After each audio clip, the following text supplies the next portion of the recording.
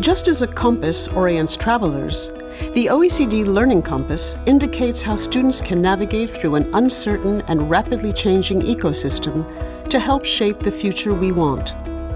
It is an evolving learning framework that helps create a common language and understanding about broad education goals.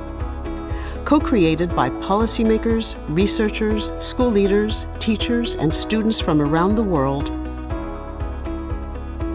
the OECD Learning Compass defines the competencies, made up of knowledge, skills, attitudes, and values, that students need to fulfill their potential and to contribute to the well-being of their communities and the planet.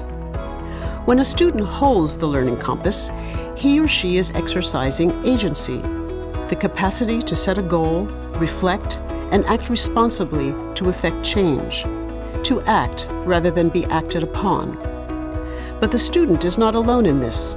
He or she is surrounded by peers, parents, teachers, and the community, all of whom interact with and guide the student towards well-being. The Learning Compass shows that students need some core foundations before they can set off towards well-being. These include not only literacy and numeracy, but also data and digital literacy, physical and mental health, and social and emotional foundations. To shape their future and the future of society, learners need to develop certain transformative competencies. These are defined as the ability to create new value, reconcile tensions and dilemmas, and take responsibility for their own actions.